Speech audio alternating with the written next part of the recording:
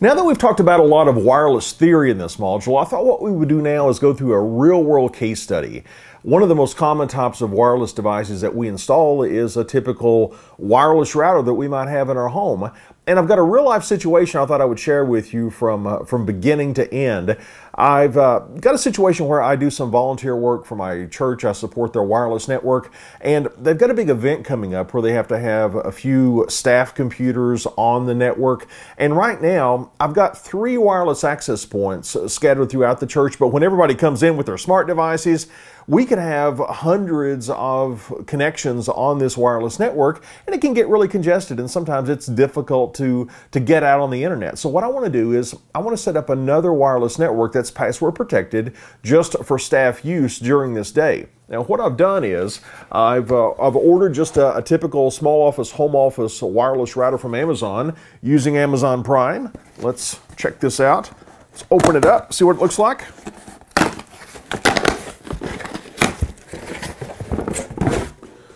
This is a Netgear that runs 802.11 AC. Let's open it up. And here a little bit later in this video, I'll show you how we set this up. And we'll get it configured. And then I'll take you on site where we'll install this, and hopefully it's going to give the church staff a good connection on that day. All right, let's get this open.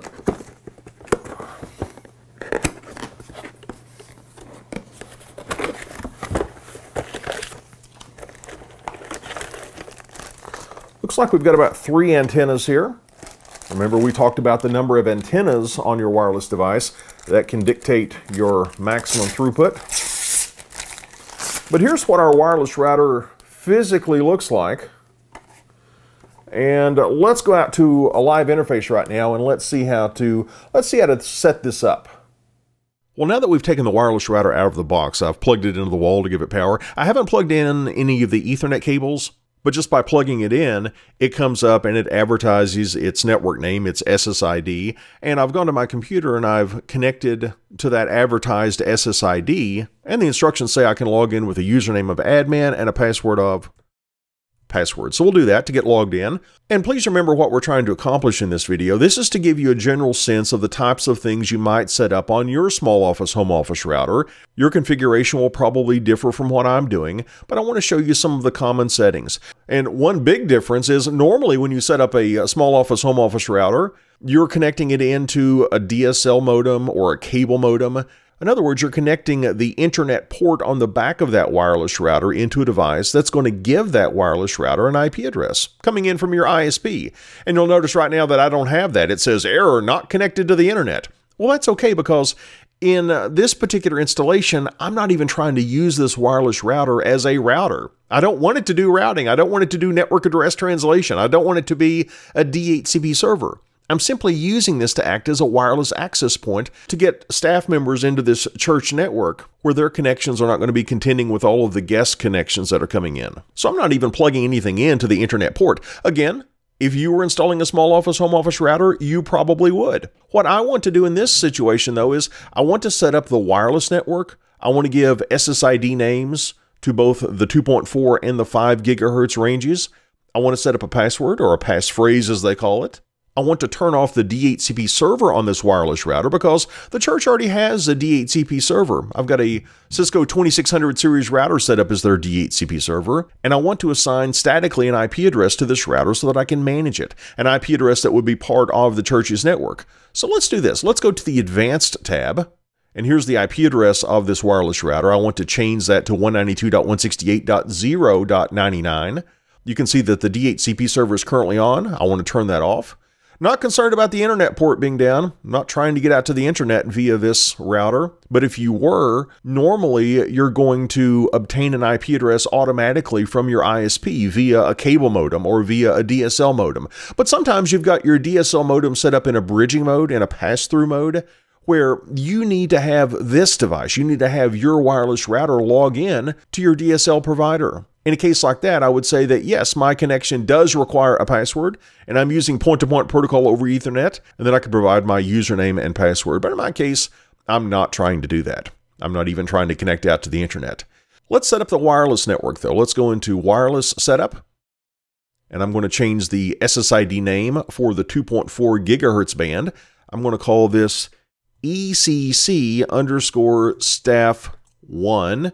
And in the 2.4 gigahertz range, that's where we stand a greater chance of interfering with another channel. And I've already got 3 wireless access points installed in the church. They're on channels 1, 6, and 11. And I'm going to be installing this wireless access point in very close proximity to a wireless access point that is running on channel 6. And I want to make sure that there's no interference. I want to give myself 5 channels of separation. I'll say I'll run on channel 11. And I'll set the passphrase to, and I'm going to make this an easy to remember passphrase because this is a temporary installation. I'll say this is ECCST, and instead of giving an A for staff, I'll say @FF. And I'll do something similar for the 5 gigahertz range. I'll give it an SSID of ECC_staff2. And with the 5 gigahertz range, we've got more frequencies to select from. There's less of a chance that we're going to be interfering with another channel. So I'm just going to let this wireless router automatically determine what it considers to be an appropriate channel. And I'm going to give a matching passphrase, so this will be easy to remember. ECCST@FF. And I'm going to apply this. Now, when I apply this, this is going to knock me off of my network because I'm connected in using the default SSID. So after this is applied to the router, I'm looking at the router right now. It's going through its initialization process. I'm going to need to go over and select a different wireless network on my computer. Just checking right now to see if it's appeared yet. I just saw ECC_staff2 pop up. So I'm going to connect to that. Let's connect to ECC_staff2. And I'm just looking in the background to see if I've obtained an IP address, and I have. Excellent. So now my screen refreshes, and we can see that our SSIDs have been updated. What else do we need to do? Well, I want to go into the LAN setup because I want to give this router an IP address that I can point to when I want to administer the router once it's installed. And I do not want this router to act as a D8CP server. First, I'm going to turn this off. The use router as D8CP server. I'm going to say, nope, don't do that. And I'm going to say apply. And it's going to reinitialize the router again. I'll speed forward here in the video so you don't have to wait through the reboot process. Okay, the router has now rebooted. And the final thing I want to change is the IP address. I want to be part of the 192.168.0.0/24 network. I'm going to set the static IP address for this router at 192.168.0.99, and let's apply this. And again, this is going to disconnect me from the router because I'm going to now be on a different subnet than the router's on. However, because I've saved this now, the router should be ready to install. So I'll see you next when we're actually arriving at the church, and we'll get this set up and tested. Well, here we are. Here's the church where we're going to be installing the wireless access point. Let's go inside and hook things up.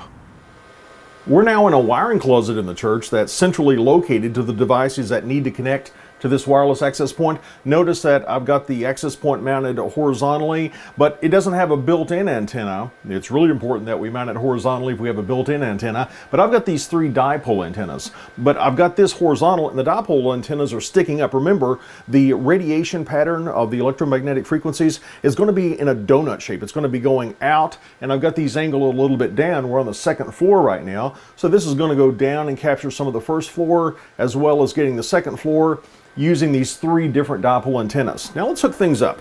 I'm going to connect into an existing switch port, and we'll apply power, and we'll give this a few seconds to boot up. Well, the wireless router acting as a wireless access point, it has booted up, and everything looks good according to the LED indicators. We've got a green power light indicating that it's booted up successfully. We've got indicator lights showing us that both the 2.4 gigahertz and the 5 gigahertz bands are operating, and we've got a link integrity light on port number 4 because we're connected into the switch. Now we should be able to take a wireless device and connect to the ECC_staff1 or ECC_staff2 wireless networks and get connected to the network here in the church. Let me take a look at my phone, and let's go check out my settings. Can I see the SSIDs being advertised? Yes, I can. I'm going to connect to ECC staff 2. And I'm going to open up an internet browser. And let's see if I can get somewhere with my internet browser. And sure enough, I can. I am on the internet connected to this new wireless access point.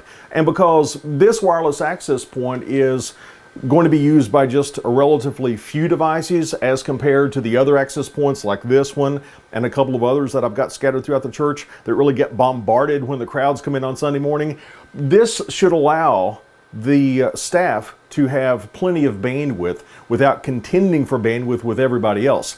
And this has been a real-world example of how we can take a wireless router, configure it, and use it, in this case, as a wireless access point.